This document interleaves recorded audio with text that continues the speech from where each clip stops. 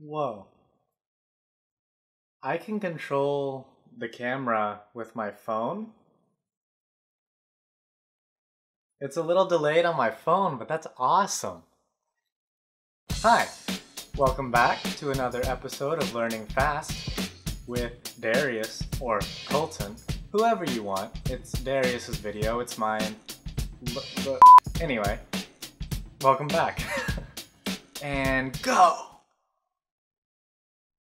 Day 6. Look up how to get the film look on YouTube. Watch 3 videos, each one twice. I did one of these, so I'll leave a link in the description. Pick up your camera and record at least a 2-minute clip of anything using the proper settings you learned.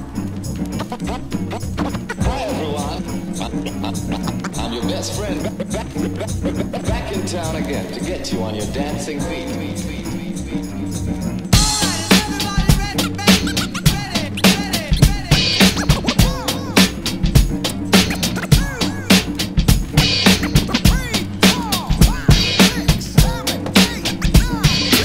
I'll explain stuff like I normally do, except this time it'll look better, hopefully. So, I'm wearing a hat because after I get out of the shower, I throw on a hat like this in backwards formation to form my hair the way I so desire. And I recently showered, as you could tell by the towel still wrapped around my waist. The f-stop is in 3.5, the ISO is at 640, I believe. Yeah, 640. The shutter speed is at 50 because I'm shooting in 24 frames per second instead of the 30 frames that I usually shoot in. This is the first day that I'm using the manual mode instead of the auto mode, except for the focus. That's still auto because manually focusing it, it's just a thing. So that's still in auto. I also figured out while diving into my camera settings for the first time that I can adjust the recording, how the mic sounds. And I think possibly I may have been recording with the onboard mic this entire time. So hopefully now I might be shooting with the actual Rode mic that's on top of this thing. So fingers crossed that it's working. I already shot all of this footage, but I shot it in MOV format instead of MP4 format. So I wasn't able to put it onto my phone before I transferred it to my computer. Because that's my process right now. I have my camera connected to my phone through the internet, and in the past all I've really done is transfer my footage from my camera to my phone and then from my phone to my computer because I don't have any kind of SD card reader on my computer, so I'm not sure how else to transfer the footage. If you could help me out with that, that would be incredible. I dove into my camera settings a lot more than I have before, and that required a few videos that weren't the filmmaking videos that I watched. So I watched a lot of stuff today, and then I spent a lot of time with my camera today before I even started recording this. So I hope everything looks better. I'm also doing lights that I don't normally do.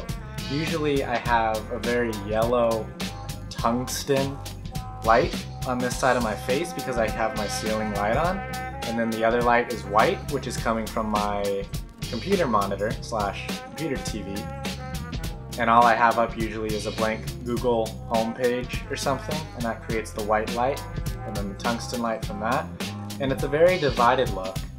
And as we learned yesterday, no, 2 days ago, 4 days ago, I don't know, what we learned in the past was the 3-point lighting, but since this is a different setup than I have with my owl on that side of the room, I'm doing 2-point lighting.